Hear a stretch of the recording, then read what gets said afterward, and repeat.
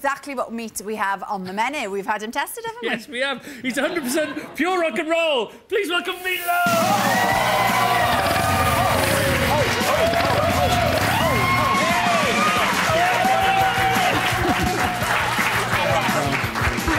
I'm good. Come and sit down, Mr. Meatloaf.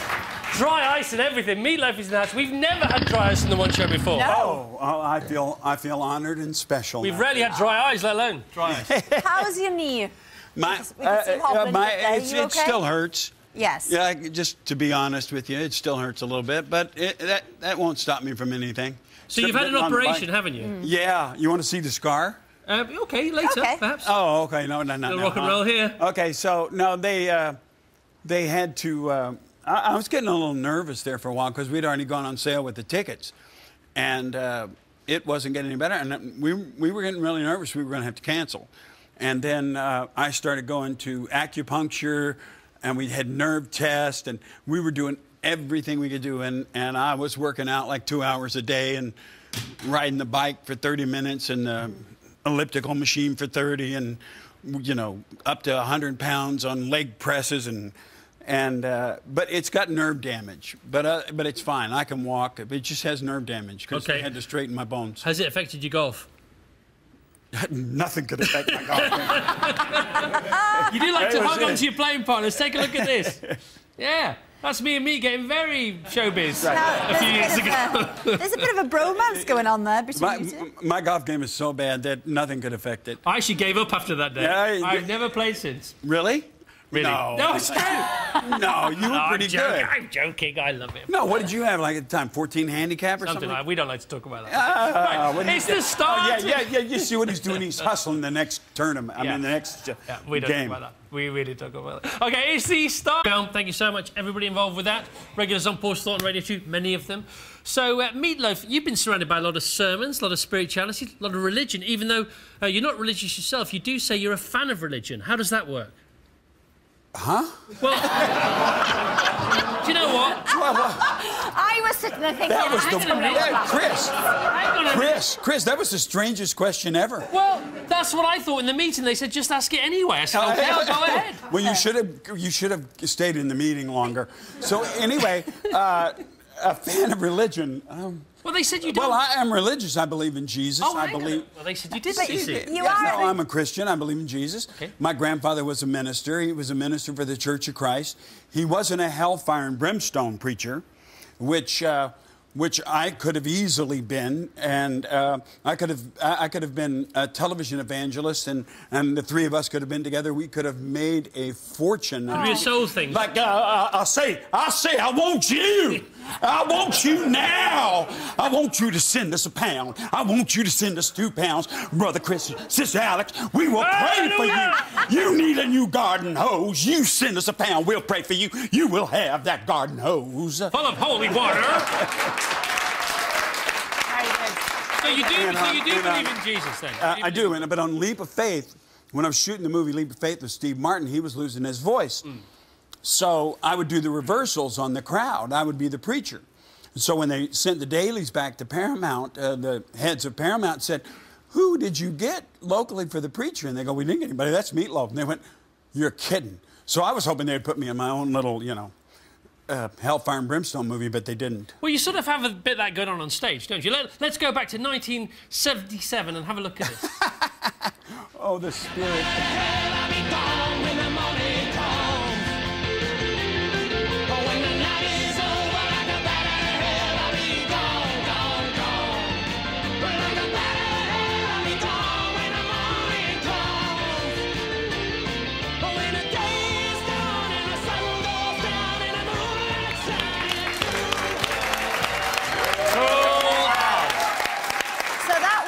That was 1977, oh, kind of God, where it I all was started. But now you're back in the UK for your last tour. Yeah. Last at bat. Well, I've had, this knee. I did a movie. What was the name of the movie, Francis? Help me out. In September and October. Stage Fright. And there was a lot of stunts. I stabbed a lot of people and killed people, which is normal for me in a movie. And the stuntman wasn't doing so well, so I decided that I would take over me throwing over tables and hit frying pans and things like that, and really tore this knee up.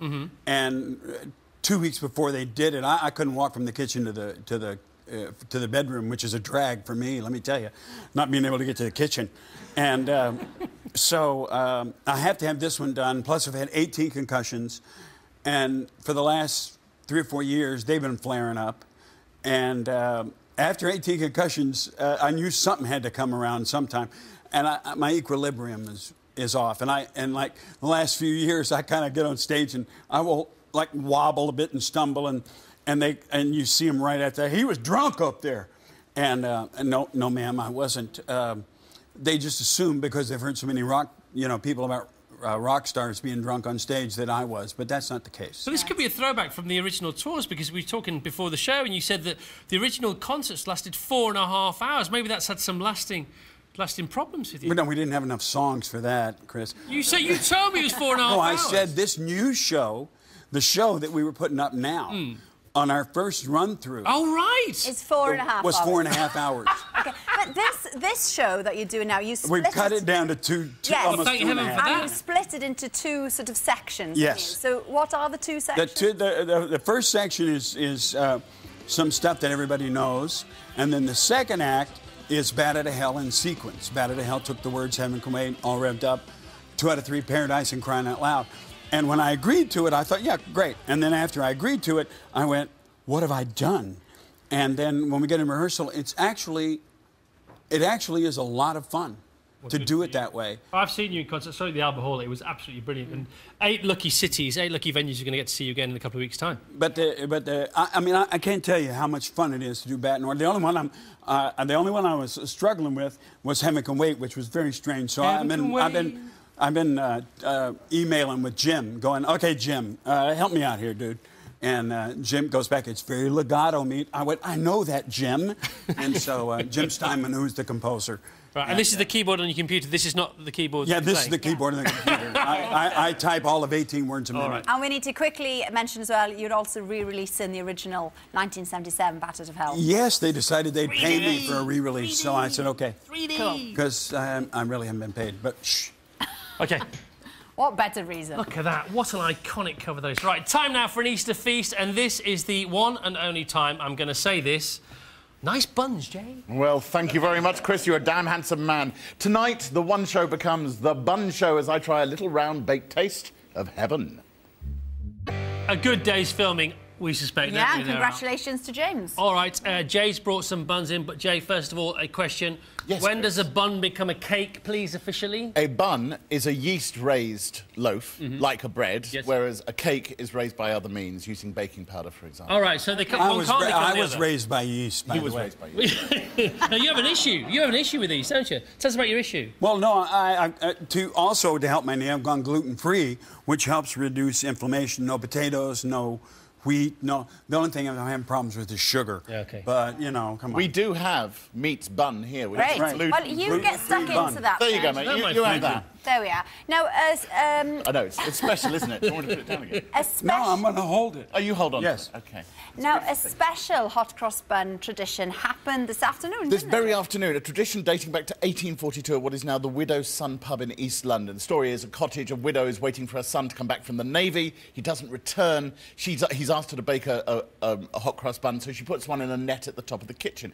That cottage burnt down, replaced by a pub, and we went to see the tradition recreated today. We've got a little bit of film of it at the pub. There's the hot cross buns hanging from the ceiling. The tradition is that the youngest sailor in the room, it's full of sailors, puts the bun into the net on the top. And look, there she goes. And the hot cross bun has gone in. It's like commentating on sport, this. It's going in, and there it goes, and then they sit there. Well, they do more than sit there, don't they? Oh, the buns sit there. The buns. The sailors are still there, actually. The sailors are still there, probably drinking at this moment. They'll be watching the show on the telly. Hello, the sailors. Say hello to the sailors. They look like they're having a great time. Hello, sailors. Oh, no, don't say Steady. that. OK, now, it's supposed to ward off some fate, isn't it, keeping those buns Yeah, up there are a number of traditions. English folklore suggests that they're good for friendship. Split a hot cross bun between a friend and you will stay friends. Another one that buns are said to protect against shipwrecks. Yes. I've been carrying a bun for years and I haven't been shipwrecked at all, so it I works. thought we were supposed to spin There is another one Oh, no. which says that if you have a bun hanging in the kitchen, it protects against fire, which is, I'm sure, absolutely great. Unfortunately, the pub we just looked at did burn down in the 1980s. Is that true? Yes, absolutely. Okay, so smoke detectors So now. yeah, smoke Bun detectors. shapes. They had to smoke start the detectors. whole tradition again. Yeah. Isn't there a really nasty song about hot cross buns? There possibly is, but you're not going to repeat it. No, I'm wrong. But you've brought in an array of buns. We have a great bun tradition. Come on, buns. Come on, let's get stuck in. Buns. You have so that one. At the top we have the Bath bun, which you may recognise with the crusted sugar. There are some people in Bath who think that this is an imposter created by Dr. Oliver, and that the real Bath bun is the one at the bottom, created by a French Protestant incomer whose name was, she was called Sally Lunn, and it's more like a big brioche. Can I give bun. some of these out to the gang? You can do what you like with them. That Are one the looks Meatloaf fans also looks bun like fans? a toasted tea cake. Go on then. There you go. Go on. Right. Go on, tell you what. Well, he's over there. No chat. Christoph. Joking. Oh, there you go. Oh, there you go. Now, what are these? All right. Here, then, on We the also stick? have the Chelsea bun in various areas of Chelsea. They're talking among themselves. It's like I'm not even here. The Chelsea meat bun to is a later. very glazed, coiled bun, and there used to be competitions in areas of Chelsea to see who can make the best. Yeah. If you ate that one, if you say you're a bit partial to sugar, one of those, and frankly, Yeah. you know, you'd You be in a must try Oh, this. no, I've been looking at those since you sit them down. No, they're talking to you, aren't they? Eat, Yes. Eat me. Well, now, wait a second. There's, They are. okay. A hot cross bun, doesn't it have a cross on it? Isn't that the idea? Well, they do. If you see, there's a cross. Well, I see that, but Yeah. this one doesn't No, have these but aren't this is hot just cross a buns. Chelsea. They are other Oh, okay. kinds of buns. Yeah, that's like a We've cinnamon bun. segued now That's like a from cinnamon. the hot cross bun to other buns. Hey, I'm slow. Well, Yeah, we sort of it's did. fine. We sort of Alright. segue. We need to segue a bit more, to be honest. Oh, something there's also else. the Fat Rascal. They love Segue me. more. Thank you. Segue more. Thank you, Jay. Now, wildlife, and it's Easter, so there's obviously some really cute animals that we could talk about. Yeah, but as Meatloaf is here, we've chucked out the chicks and we've binned the bunnies. Instead, here comes some cute, fluffy Easter bats. Films How go, that was cute. brilliant, wasn't it? They're so cute, All aren't right, so who's chocked early? Who's gone Easter early? Matilda, 13 months from Redcar. She's gone early. they? Go on, me. My turn. Okay, I got baby Joe from Redditch, from Steve Morgan. And this is John James enjoying an early egg from Kaylee Small. Oh, We had loads of those. Sorry, we can't show them all now. What with the cold snap set to last at least a few weeks longer? How about a new indoor hobby? Yes. And we've got a suggestion Come on, for you Meat. right here. Okay. Come over here, Meatloaf. Now, earlier on, we met Lee, who is about to take part in the Stacking World Championships in Orlando. Are you all right there? Oh, yeah, I'm good. Great, good. So, okay, so how did you get into this, Lee? I got into it when my primary school brought in a lot of sets for the whole class to stack with, and I was the one that was the most interested. Okay. okay. How many hours do you rehearse a day then? Around an hour a day. An hour a day. Does it drive your parents mad, the sound of these kept stacking? They've got used to it. Now, what are the rules for the competition that you're going to fly over to Florida to do? There's just basic rules that once you stack them up from here, for example, you must go back to the beginning and stack it down that way. All right. And Meatloaf is going to have a go. Did What you does know he about have to this? do? What's Meat going to have to do? It's a basic stack, yeah? Yeah. Yeah. What you're going to do is the 3-3-3, but 3 times in under 30 seconds. So what you first do is put both hands on the timer, and when the timer goes green, you let go and you start stacking. And it doesn't matter what side you start on, but as long as you stack. So Just show us just quickly. you do the 3, There you are. Yes. 3, Yes. 3. Yes. Then you must go back to the beginning, Okay. Okay, take it down, take it down. take it down, Take it take down. it down. And 3 times, yeah? and then that was the first one, so you do it again. Don't worry. Okay. We get the idea. I don't think we're going to get that far, but we're going to have a go. All right, so Mr. take Meatloaf, that if you do this, Okay. well within 20 seconds, Okay, you get a are you kiss ready? from Are you Haley ready? and Laura. Rock and roll cheer. If you fail, you get a kiss from Arif the Horrible. So, you want to go for this one, Okay, pal? you ready? 3, 2, 1, go. Okay, what's that over there, guys? Look behind you. Okay. Oh, no! Arif, you're on. There you go.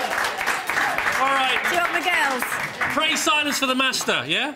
Do your stuff. Off you go, my friend. Go on, Lee. Okay. Look at that, ladies and gentlemen.